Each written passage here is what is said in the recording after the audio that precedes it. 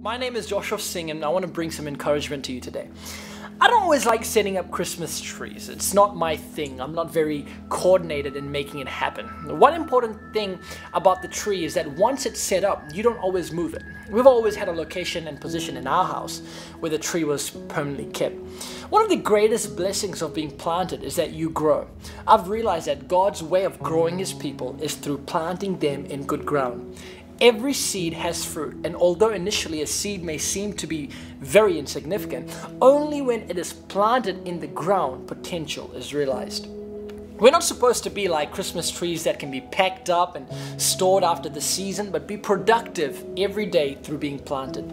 We're not supposed to live fake, a life decorated with lies, but live with God's convictions and promises. We're not supposed to be dry and dull, but be fruit-bearing people that give without expecting a return.